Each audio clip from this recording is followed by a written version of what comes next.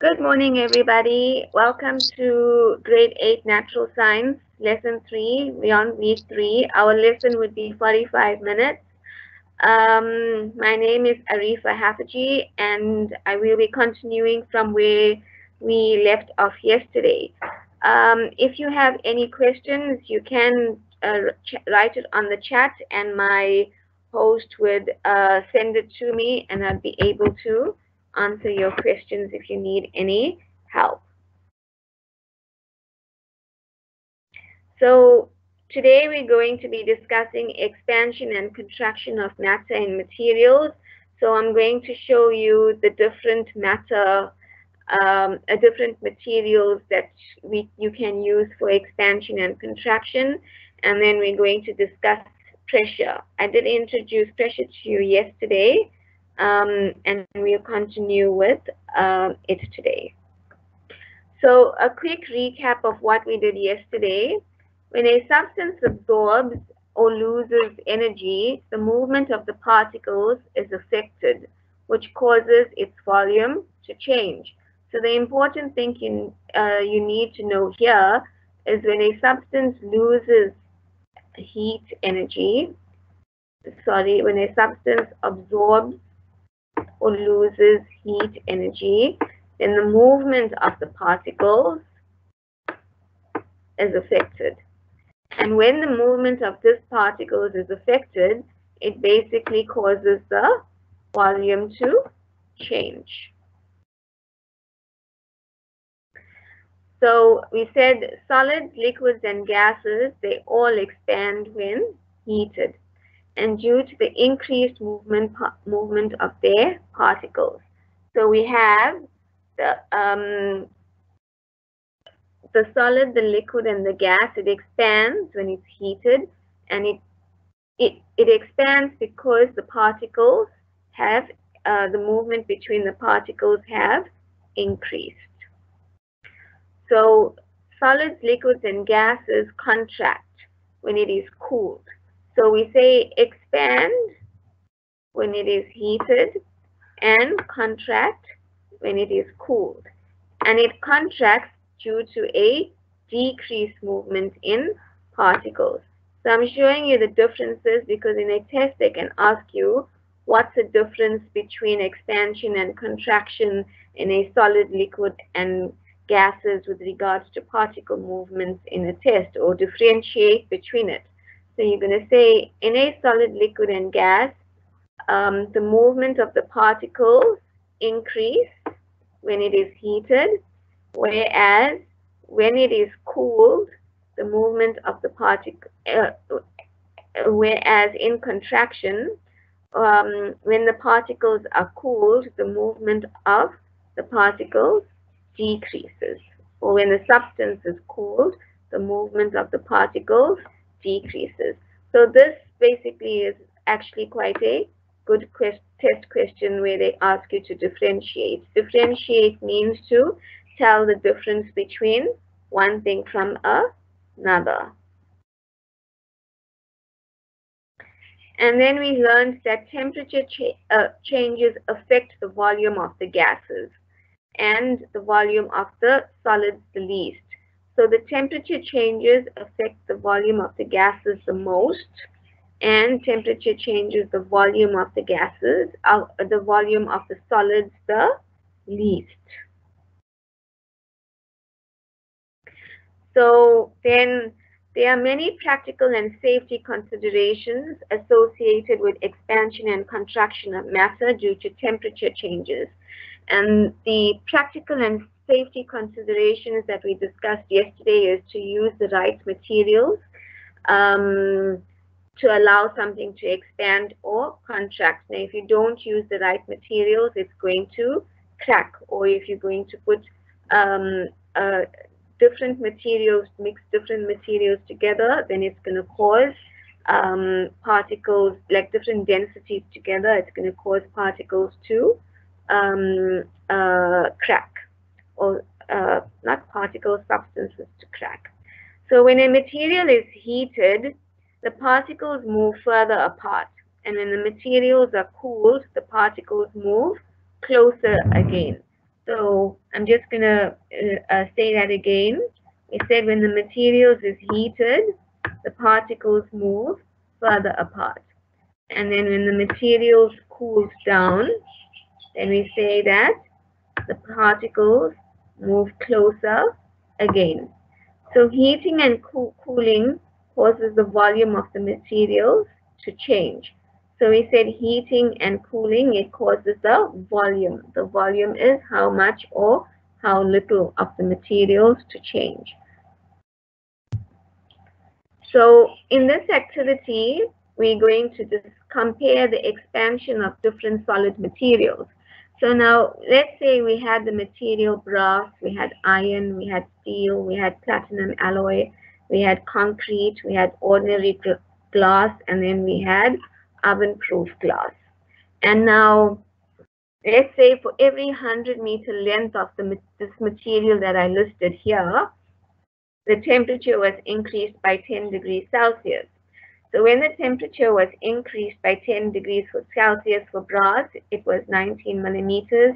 Then for iron, it's 12 millimeters. For steel, it's 11 millimeters. So platinum alloy is 10 millimeters. So concrete is 11. Ordinary glass is 11. And oven-proof glass is 3,5.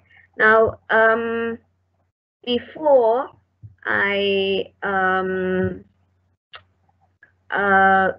explain, I want you to look at this. So we have steel. So steel is 11 millimeters. Concrete is 11 millimeters. And well, glass is also 11 millimeters, but we won't want to use glass because glass will crack if we had to mix it with any of the other materials we have here for expansion. Okay, so which materials expands the most upon heating? So if we look at our diagram here, now I wrote the answer brass, but if we look at our diagram and we see the highest amount that has been expanded is 19 millimeters, so your answer would be brass. And then they say which material expands the least. So we look at our table here at the bottom. So it's 3,5 millimeters. So it would be oven-proof glass. And then which solids would be the best material to reinforce concrete?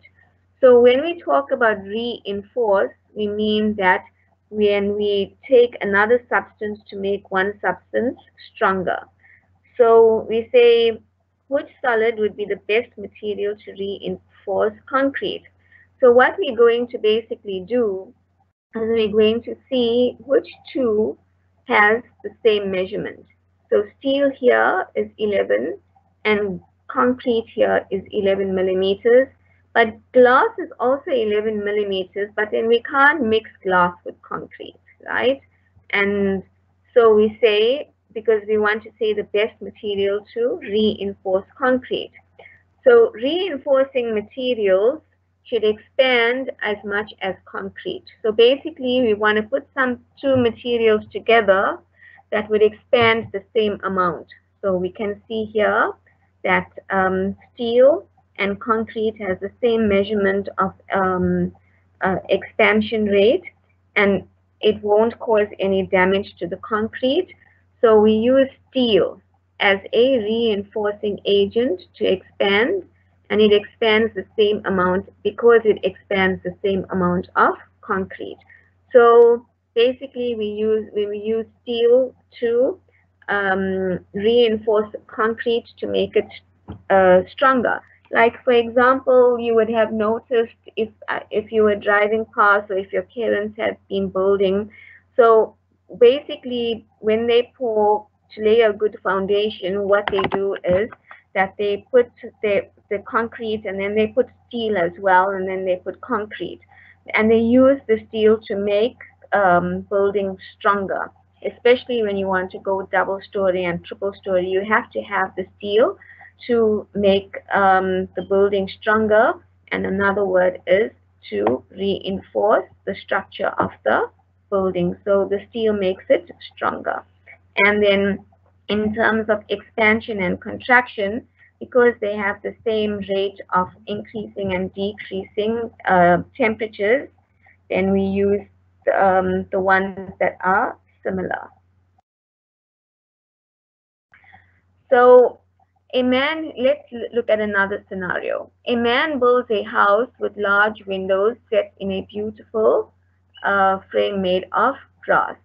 And the house is in a region where it gets very hot during summer. Now imagine that the owner of the house has a problem. The windows of the house look really beautiful and shiny and has shiny brass frames. But what happens that in summer it keeps on falling off. So now scientists would want to explore what would be the reason for it to keep on falling off. How would you explain this? And what advice would you give the owner of the house? Should he want to replace the frames for it to prevent it from falling? So then we're going to look at, then you can ask yourself, what material do you suggest? And what solutions would you suggest to overcome this problem? So then we're going to look at our table here again. And we have brass, we have iron, we have steel, platinum alloy, concrete, ordinary glass, and oven-proof glass. So now we want to use a material that's going to prevent the glass from falling off. So we look at the unit of expansion between that has the same unit of expansion. So we can't use concrete with glass, so we have to use a metal, which would be steel. So steel here is 11 millimeters, and the ordinary glass here is 11 millimeters. So we're going to use this one. So let me explain the reason for that. So we see the brass expands much more than the ordinary glass. And when the weather is really hot, the brass expands so much that the window does not fit properly, or it will fall off, or it will crack, or it will break. So you would give the owner the following. You should replace the brass frames with the steel frames, because the steel expands the same amount of glass.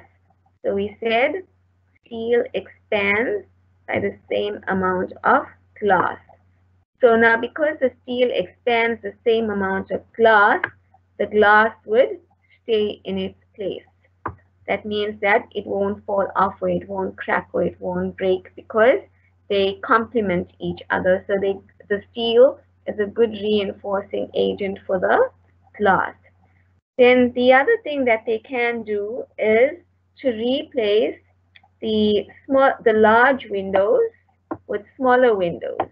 So yesterday I told you that smaller items expand less because it has less matter that can expand. So another solution for them is to replace the large windows with the smaller windows. And the reason for this is because the smaller items expand less, because there is less matter in it to expand. Now, in addition to the type of materials, the amount of expansion depends on how much material there is. Okay, so basically what you need to know is the amount something expands, of how much it would expand, basically depends on how much of material there is. Like in smaller substances, they expand less, so larger substances would expand more. So this is why expansion is difficult to see in small items, in like cooking pots. Now, like, for example, in a key. Will a key still fit in a lock when it is a very hot day? You can ask yourself that because of expansion and contraction. So the answer would be yes, it would fit into the lock because the smaller items expand less. So you don't really notice it in small items, expansion and contraction. But then I'll have another question for you. Let's say you look at the following experiment that I have over here. Now, the following diagram shows a metal ball and a ring apparatus. So if we look at this metal ball here, and if we look at the milling apparatus here, the ring and the ball are both made of brass. Okay, and at room temperature, the ball will fit right through this ring over here. Okay, now do you think that the ball will fit through the ring when the ball has been heated? So now if we had to apply heat to this ball here, do you think that it would fit through this ring? So the ball does not fit through the ring when the ball is heated. Now you can ask yourself why, because in the previous slide I told you small articles, small items do not expand so much. So now this is like a problem because I told you something differently. So now let's discuss it. Now you can ask how the metal ball will expand. Now in metal such as iron, the forces between the atoms are stronger. Now because the forces are stronger, it is more difficult for the atoms to move around. Okay, so now in brass, this is where the difference is. In brass, the forces between the atoms are a little weaker. And because they are a little weaker, because that's one of the properties of brass, they're free to move about. And this is why the ball expands when it is heated. So metals, the atoms are stronger, so the atoms are difficult to move around. But in brass, the metals are a little weaker, the forces between the atoms are a little weaker, and this means that the ball of a brass ball can expand. So do you think that the brass ball will have more mass when it has expanded?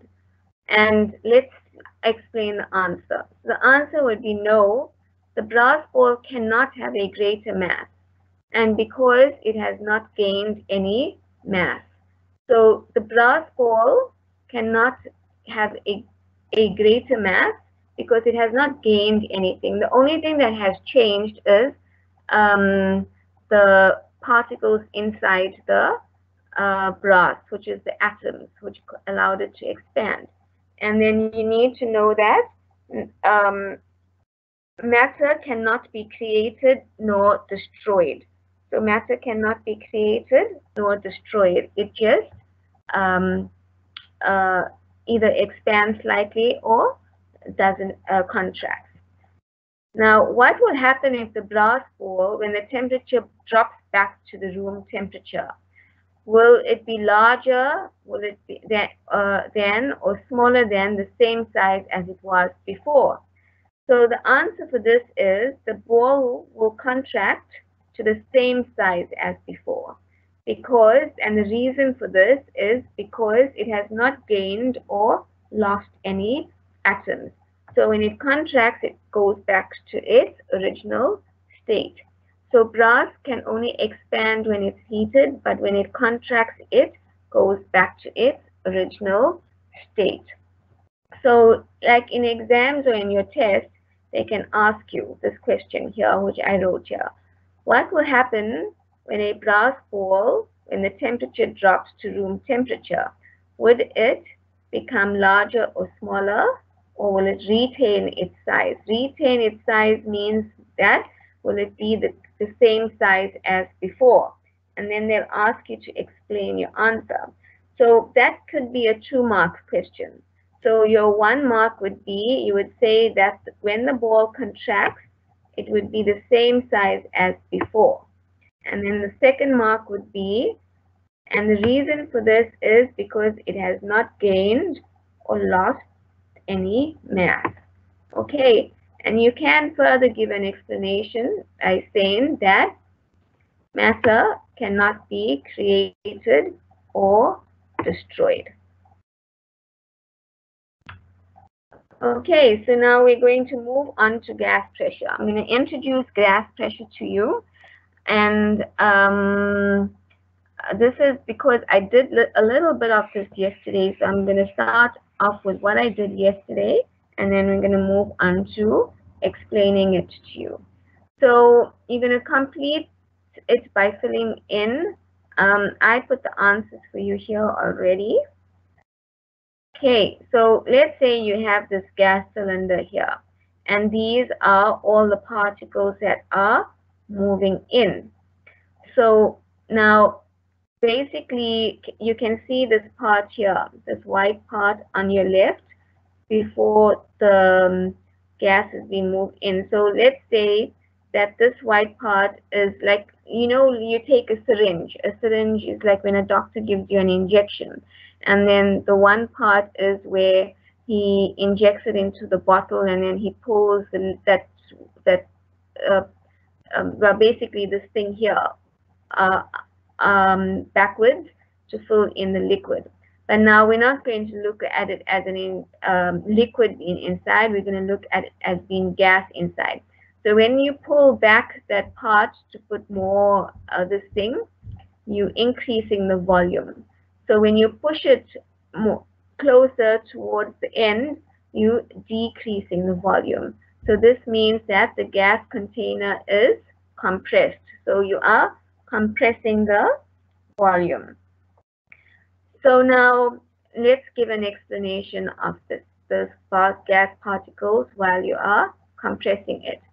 The volume of the gas particles becomes smaller. So the volume is now reduced, so it becomes smaller, and the spaces between the gas particles are less. Now, if this part here was a lot more, if it moved more backwards, then obviously the same amount of atoms and particles would be inside, but you'd have a greater space, and all these particles will spread out. So can you see now, by moving this part here more in and you're compressing the gas, then the spaces become smaller. Now the gas particles hit the container walls more.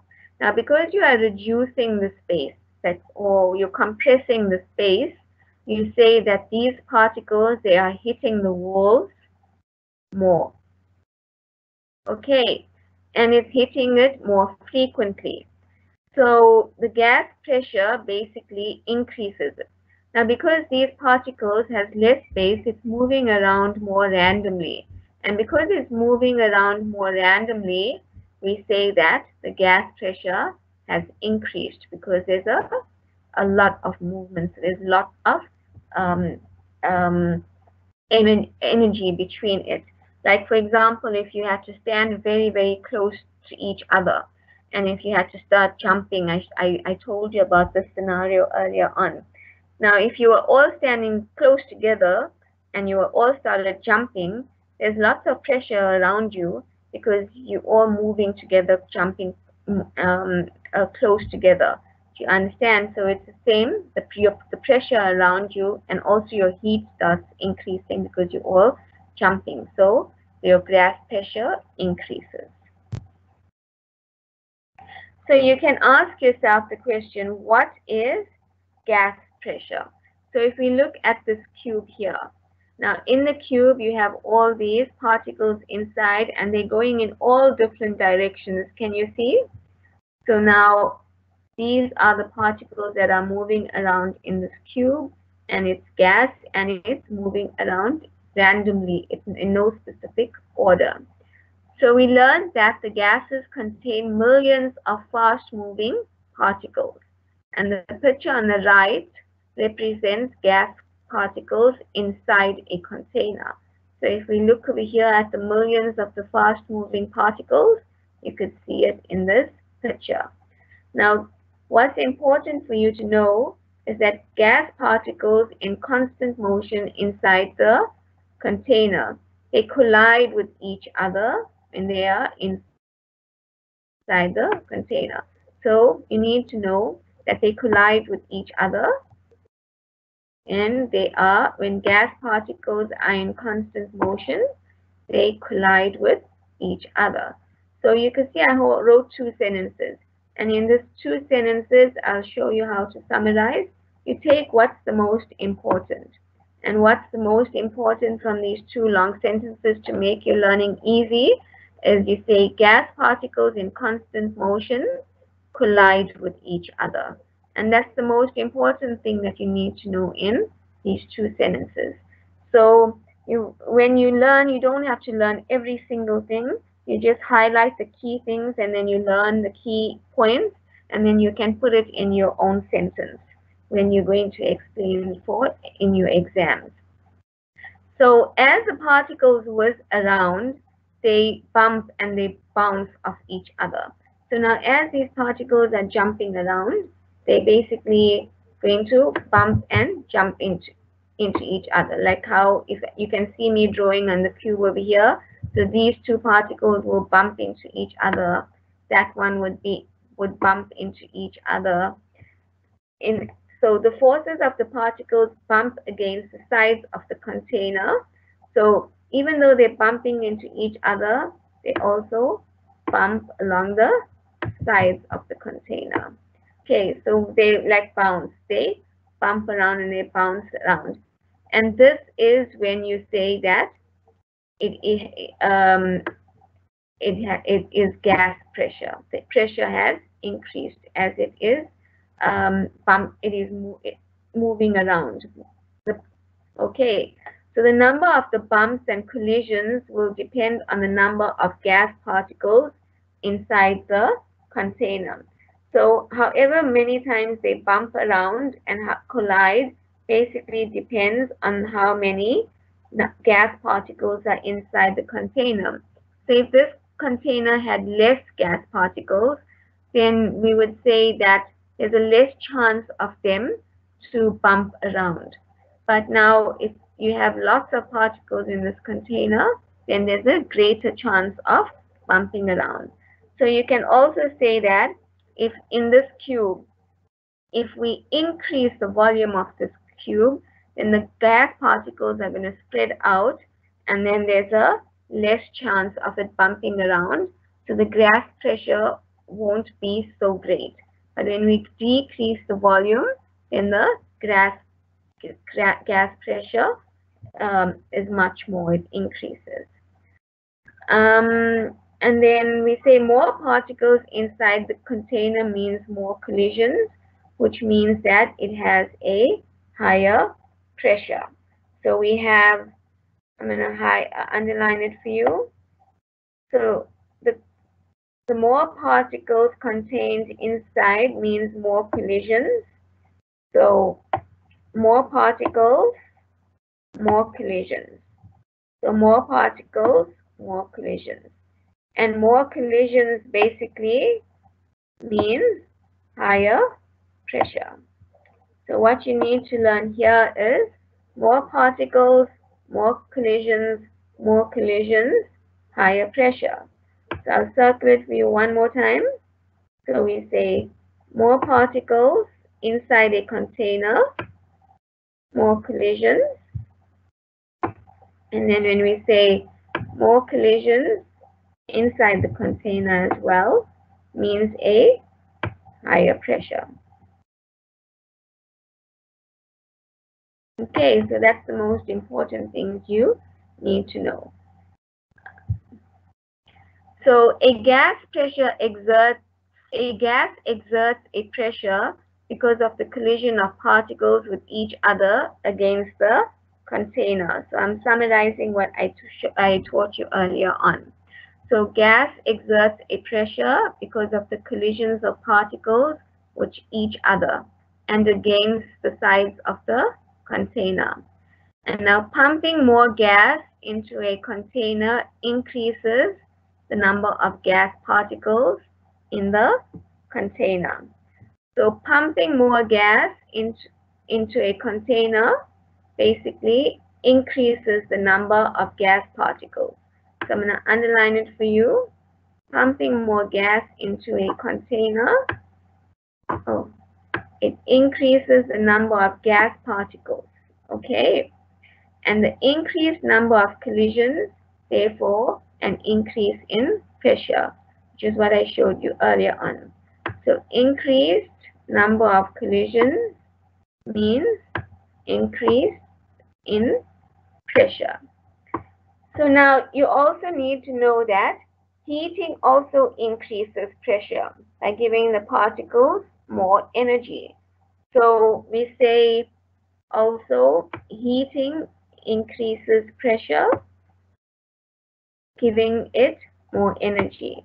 So the one thing we learned first was that when we reduce the volume, it increases the pressure. Now you're learning that heating also increases the pressure, giving the particles more energy, and this makes them move faster. And now because this makes them move faster, they collide with a greater force. Because they're all next to each other, there's a greater chance of them to collide with each other. Okay, so now I'm going to explain to you how gas pressure can be measured. But before I do that, I just want to give you some information about how temperature increases and decreases with wind. Okay, so we say wind basically is moving air, right? And the movement of the air is caused by difference in pressure between the Earth's atmosphere and another. So when the wind blows, it it is the atmosphere equaling out. So uneven pressures basically is moving air from high pressure to low pressure. So basically, wind is caused when and pressure is high in one area. You know, like how we said, a high concentration when gases were concentrated high in one area, and then in another area there was less concentration, so that low pressure area. So the gas moves from a high pressure to a low pressure. That's the air particles inside, and this causes wind.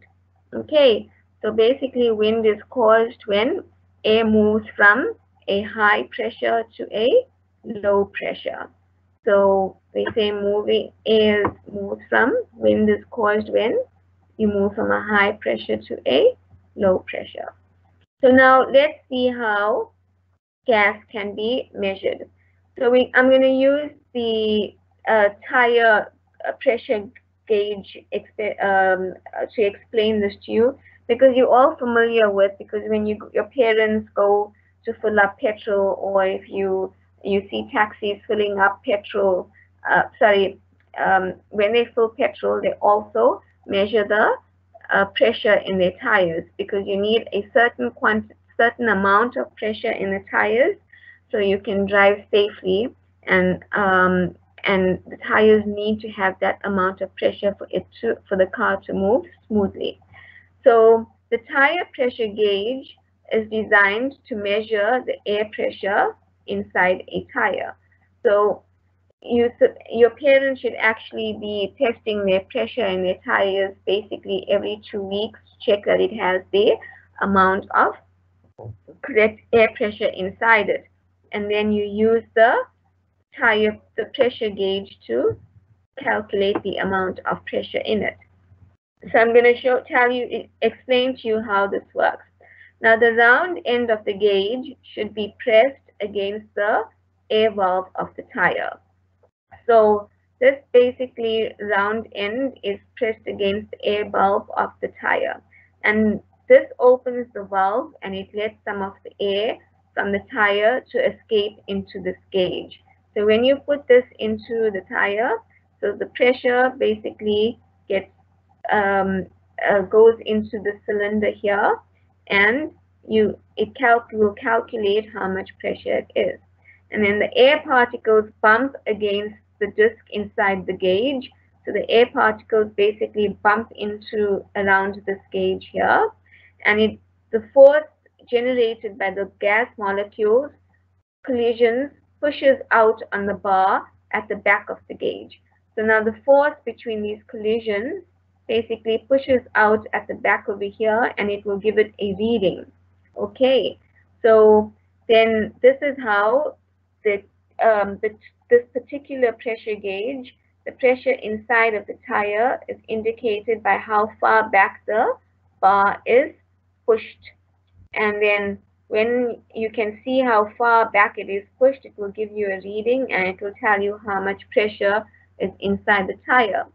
So like in most cars, the pressure is supposed to be 2.2.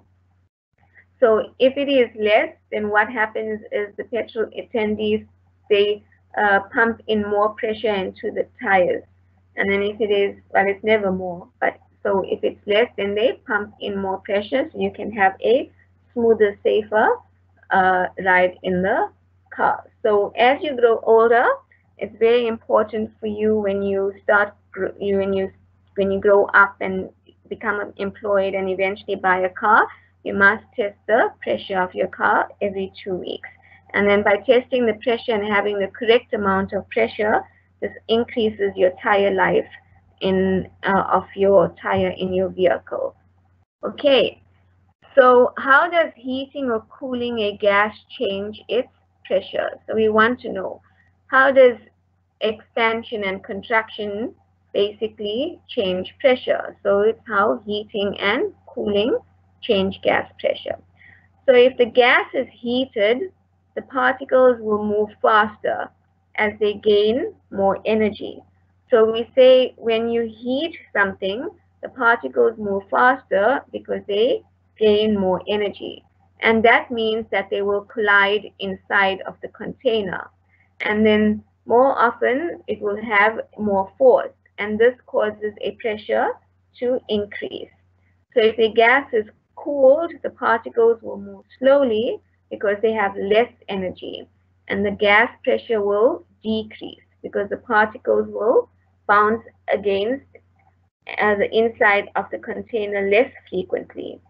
So if we look at the picture, I didn't do it as a table, I just did it as pictures for you.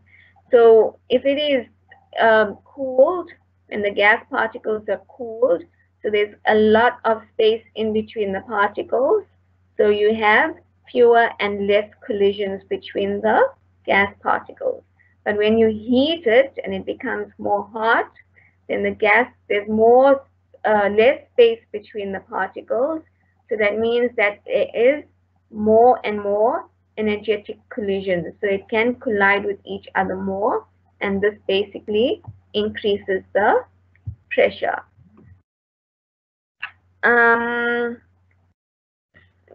I want to explain how by changing the volume of gas pressure, how changing the volume basically affects gas pressure. So when a gas is squeezed into a small container, and I did it in the first explanation when I first started, the particles have less space to move. Okay, so if you look at the diagram over here, there's less space to move. And if you notice that when people are squashed into small spaces, they basically bump into each other because they cramped. And in the same way, when the gas particles are squashed into a small space, they collide with each other. And that's what we see in this container 2, where it's written volume 2, because there is less space. So it's more collisions means increased pressure. So the most important thing you need to know is more collisions means increased pressure. So we have learned that a gas will expand to fill all the available space. So what will happen if we take a certain amount of gas out of one container and put it into another container that's twice as large or bigger than it? So we'll have the same number of gas particles. So you see the number of the gas particles here hasn't changed, but they are inside, only the volume has changed. So there's twice as much as space between the molecules in the smaller container. So that means that in the volume 1, in this big container, well, same size, but in this volume first container, there is less pressure. So what I want to do is, there's a chart here, and I will actually copy this chart and I will load it up as homework for you. It basically gives you a summary of the particle models of matter. that we've discussed throughout this week and last week as well, because this is basically the end of the section and we'll be moving on to reactions tomorrow. So you can take a screenshot of this, and then if you look at it quickly, you can ask me some questions with regards to this. It's basically learning through mind map. So here we say particles depends on materials, and the density depends on the volume, and it's basically a mind map of what you can hear and how it is arranged. And then there's a few missing spaces here. So if you can take your camera and take a picture of it, then you can fill in the missing spaces, but you need to study it.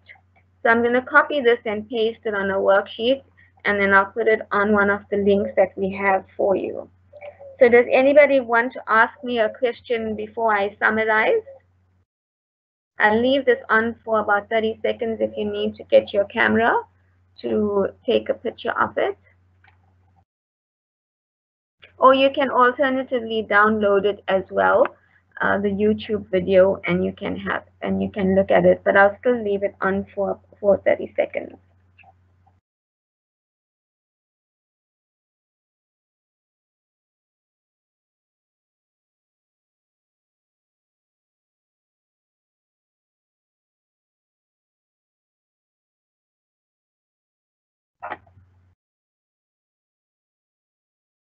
Okay, so I see there is a question. I'm just going to look at it.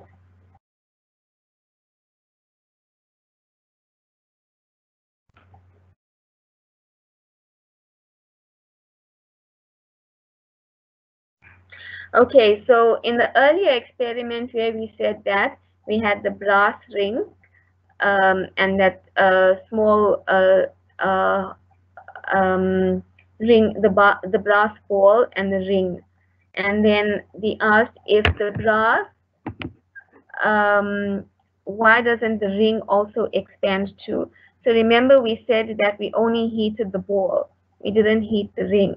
So because we only heated the ball, then that expanded and not the ring, because we did not heat the ring.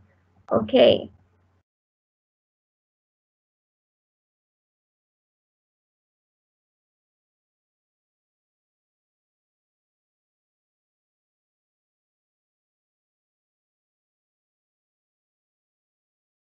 Okay, so another learner said that they did do the experiment and the ball went through the ring. So I think it's because you needed to heat it a lot more. That means that you had to heat it with a lot of heat. This was an experiment that was done in the natural science textbook on the Department of Education. So the amount of heat that they probably used was significantly higher, which causes it to expand, and it didn't go into the ring.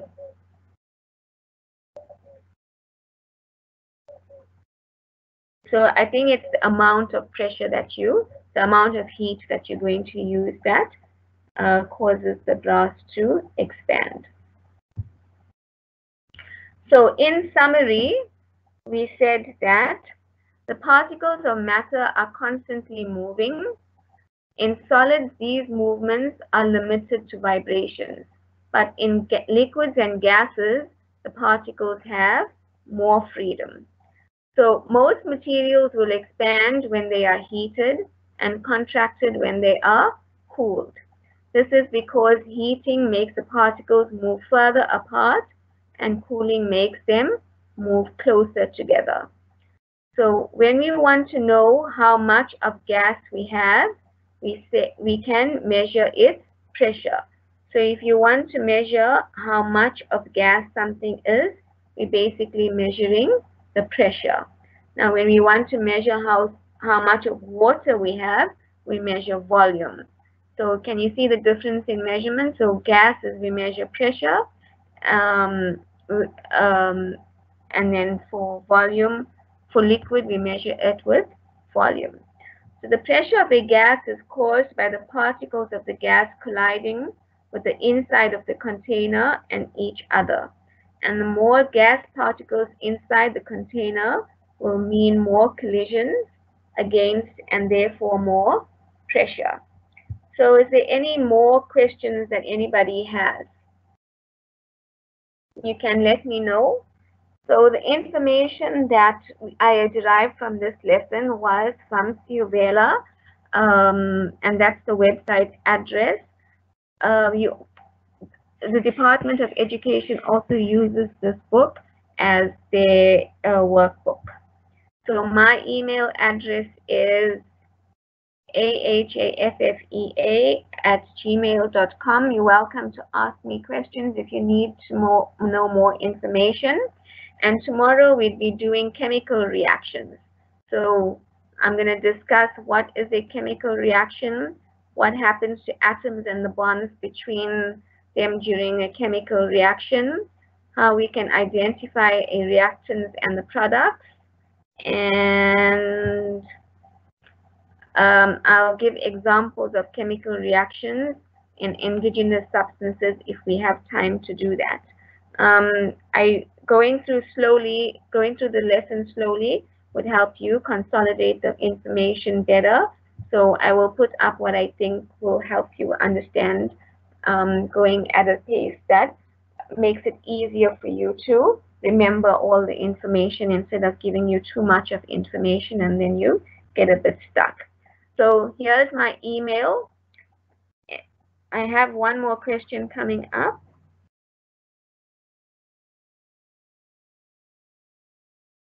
So they asked if the pressure will explode if there's too much of pressure inside.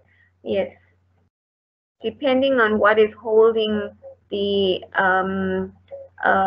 material that is holding it inside. But if you put a lot of pressure in something, like for example, the tire example that I used, if you put a lot of pressure into your car tire, more than it's supposed to be, then the tire is going to burst. It's going to explode. So this is basically, and if you see, have you ever watched the movie The Titanic and stuff? Now, before the ship was going to sink, and if you can picture and you remember the people at downstairs at the bottom where the controls of the ship was, you saw all that steam coming out.